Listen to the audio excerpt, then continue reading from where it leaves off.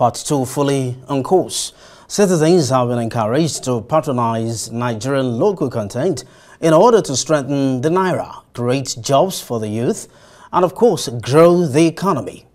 Chief Project Officer Made by Nigerians MBN Initiative, Chidinma Okoli, believes that Nigerians home and abroad can redirect the narrative about Nigeria by joining the vanguard to promote made in Nigeria goods and services.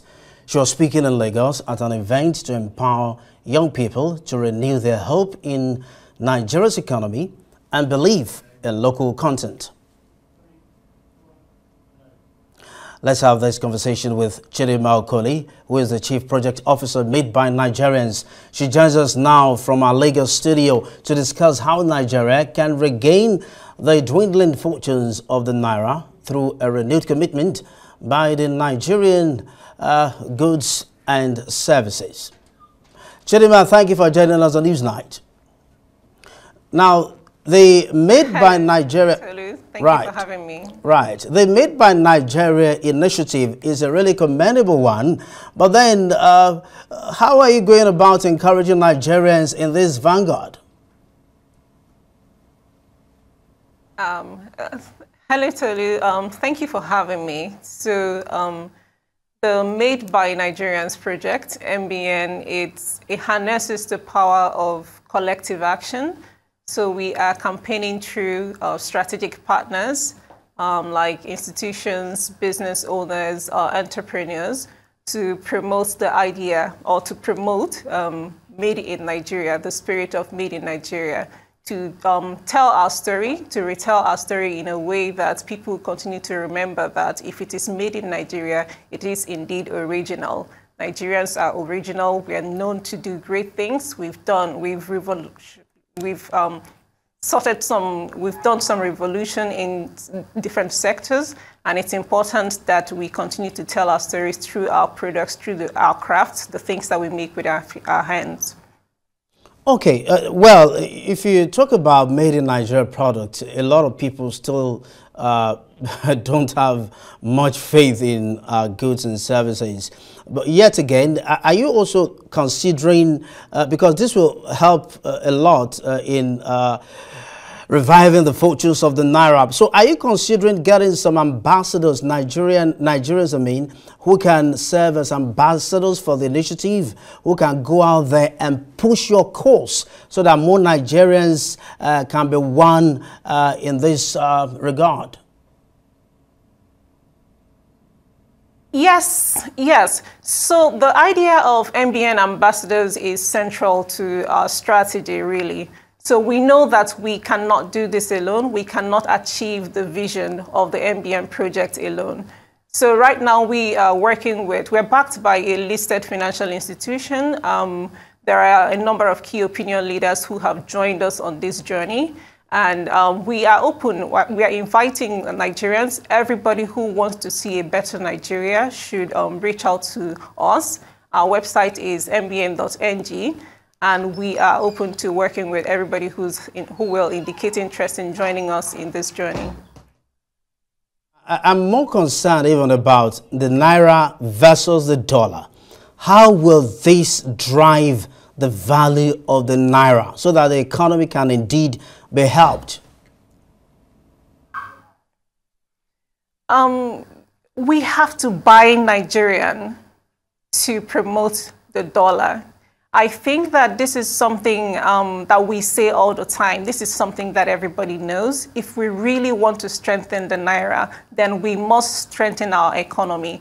And making sure that we promote products that are made locally, making sure that we support local entrepreneurs is just one sure way to get us to that destination. Okay, so if we're going to drive the fortunes of the Naira and strengthen the economy, we have to really buy local. Yet again, what about quality control in Nigeria? A lot of people want to buy Nigeria, they want to use Nigeria, they want to flag Nigeria, but the quality is not encouraging. So how are you working to ensure that maybe with manufacturers and the like, to ensure that the quality control is something we can be proud of? Yes. Well, Nigerians do make quality products, and I want to say this categorically. We make fantastic products. But yes, I agree that it's important to work with relevant stakeholders to ensure consistency in quality. So one of the strategies, or one of the key strategies that we are exploring, is working with relevant stakeholders, supporting them to ensure that there's a standard that made in Nigeria products have to meet, and that the people who have to meet this standard, that they have all the resources that they need. So we are working with stakeholders to ensure that, and like I said, open to collaborate with other organizations that are willing to work this journey with us. Interesting. So what are those factors limiting patronizing made in Nigeria goods and services? What are the limiting factors?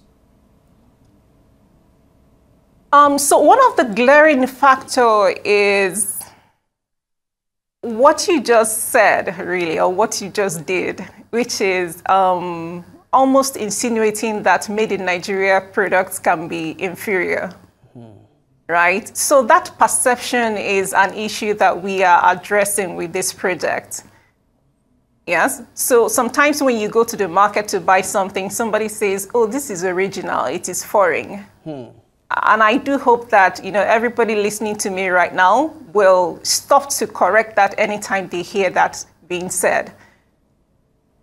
Interesting. So yeah, made in Nigeria products, they are original, and we should continue to promote it as such. Okay, so what's your message to, okay, then speak to us about the key performance indicators. How do you get to know if your call is being heeded? How do you get to know when people begin to better patronize Nigerian goods and services? What are the key performance indicators that will let you know that your course is being justified or fulfilled? So on a broader scale, it would be the increase in purchase of locally made products, domestically, of course, and of course the volume of exports of locally made products. But on a more smaller scale, from the MBN perspective, we will be measuring the impact of our capacity building initiatives on the businesses that have passed through us, and also, of course, the number of people who are shopping on the MBN platform and promoting our message. Small businesses, small entrepreneurs to thrive. Take that again, please. Are you going to be sponsoring or getting funds to support small entrepreneurs to thrive, budding entrepreneurs? Yes. So beyond just sponsoring budding entrepreneurs, we find that a lot of times it's a problem of capacity. So some people, while they have access to, or while they should have access to resources, finance, to be able to do well, to thrive in their businesses, they don't actually have the capacity or the knowledge to execute certain tasks, which is why we're not just focusing on giving people money. We are building a community where people share knowledge. There are knowledge sharing sessions where people can interact with people who are doing well in different sectors and also learn from their colleagues. We also invite specialists, especially when it comes to storytelling and brand marketing, to teach entrepreneurs how to better tell their stories, because you realize that a lot of times, even people who make fantastic products and products are not able to tell their stories well. They're not able to better position their brands as luxury. Because Nigeria, the Nigerian market is full of bespoke materials, full of, handcrafted, fantastic pieces of artwork. But, we're not telling the stories, we're not presenting them in that manner. So they end up being sold almost for nothing. So we are building capacity beyond just offering entrepreneurs finance or financial support. Very much. Thank you very much indeed. Chidinma Okoli, Chief Project Officer, Made by Nigerians MBN Initiative. Thank you for coming to this night.